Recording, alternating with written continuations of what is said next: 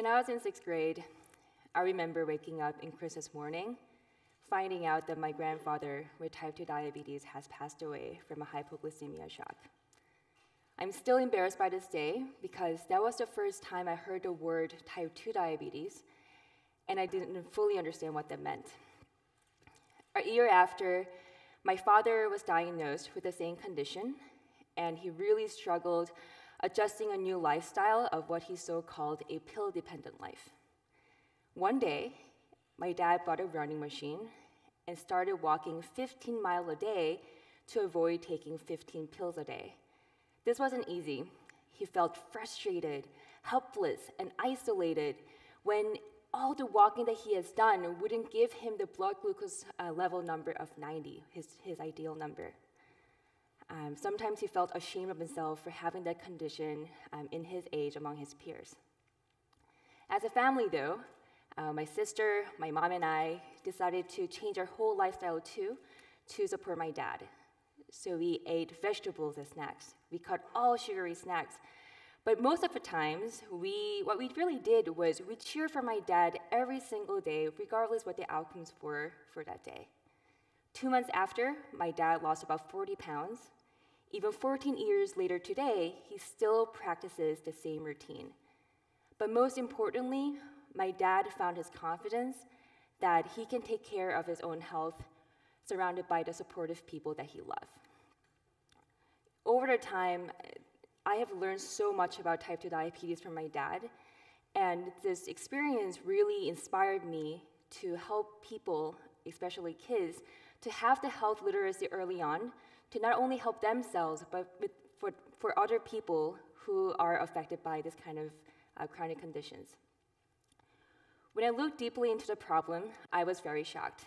Not only 18% of kids have a chronic condition, more than half of the adults in the United States have one or more different kinds of chronic conditions. And you can imagine how many kids are surrounded by their parents and their loved one who are struggling with this kind of health issues. In the case of type 1 diabetes, also called the juvenile diabetes, these kids' lives are changed overnight. Kids as young as 18 months old are diagnosed with the condition. Kids prick their fingers 8 times a day. They have a difficult time articulating how they're feeling because they're so young. They don't have the vocabulary yet. They feel alone because a lot of times they're the only one at school who have type 1 diabetes, and they have no one to talk about what they're going through. Parents also struggle. Currently, all the education are directed towards the parents, and the type 1 diabetes education is introduced during the week when the child is first diagnosed with type 1 diabetes at an ER.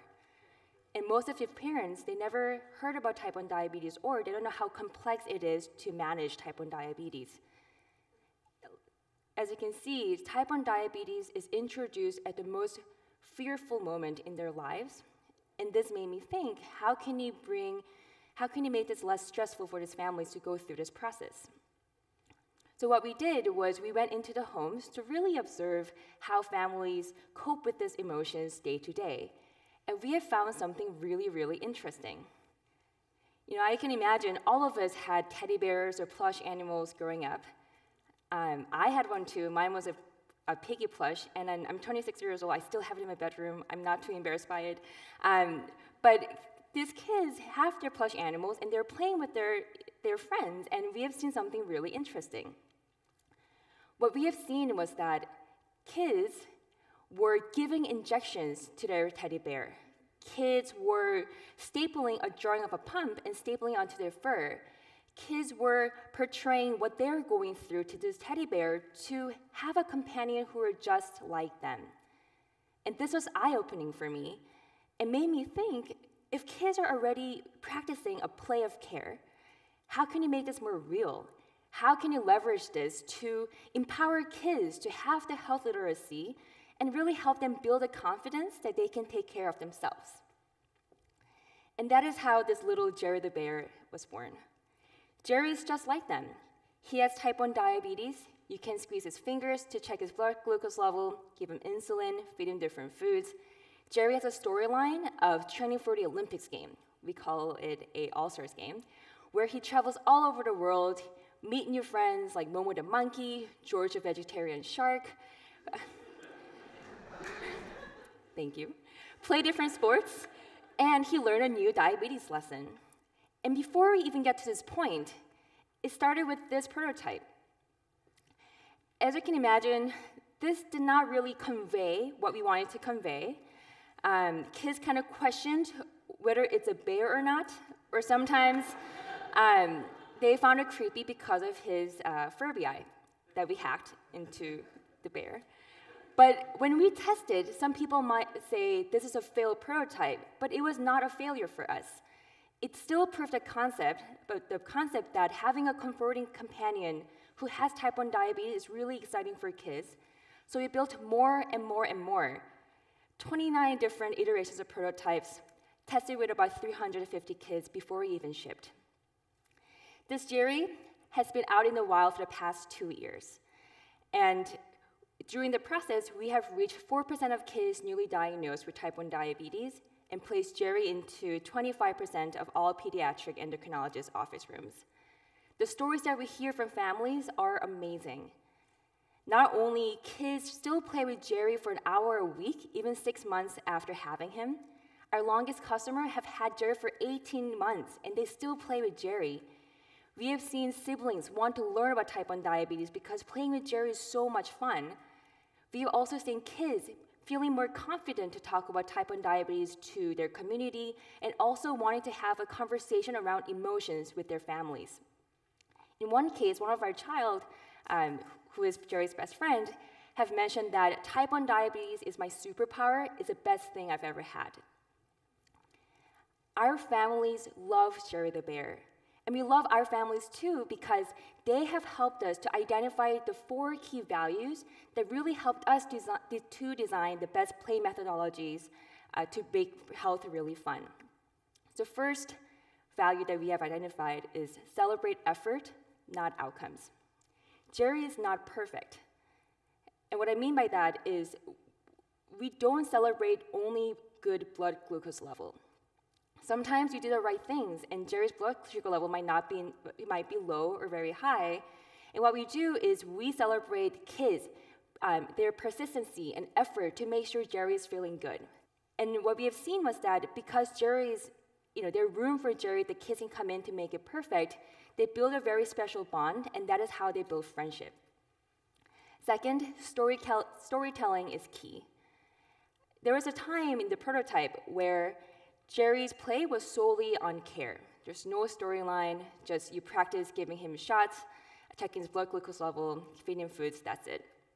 When we tested with the children, the effect of that was really short term. Without the storyline, Jerry has no personality, and that didn't spark the curiosity among the kids to learn more about him. So that's the reason why we came up with that Olympic story game. And what we have seen was that learning diabetes lessons through the story allows kids to apply the lessons in context because they can, when they're in a similar situation that I have seen with Jerry going through. Third, make it simple. Currently, when educators teach about type 1 diabetes, it's a very complex way of explaining it. What I mean by that is they use the analogy of pancreas, broken lock, broken keys, and it took me multiple times to read the analogies to understand. So when we were designing these analogies, we thought to ourselves, well, how can you make this medically accurate, but make it simple and fun so that a 4-year-old can understand and they can explain this to their parents? So the analogy that we came up with in explaining diabetes is that your pancreas is having an awesome party. Sugar friends and insulin friends need to dance together as a pair to create the energy that you need. When you have type 1 diabetes, not all friends are there yet, so you have to call them up. So when you need more sugar friends to come, you need to eat foods with carbs. When you need to call more insulin friends to come, you take insulin. And what we have seen was that this analogy was so simple, but also allowed parents and kids that learning about type 1 diabetes is not complicated, is not challenging, is so approachable. What we have done with this analogy is that we lowered the barrier to learn about type 1 diabetes education, and we have seen that kids wanted to learn more and more because it was easy to learn. And lastly, open-ended play is very important.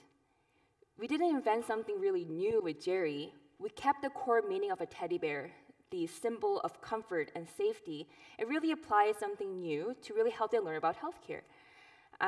But what we have seen was that when we ship out the bear, we don't prescribe how to play with Jerry. We actually let families let us know, how should we be playing with Jerry? So we've seen that from stories, Jerry has gone to so many different places, from schools to camps to hospitals. Jerry has so many nicknames, so many genders. He has worn so many different costumes. In homes, we have seen kids call Jerry a brother or a sister. We have seen families giving a placemat for Jerry in the dinner table.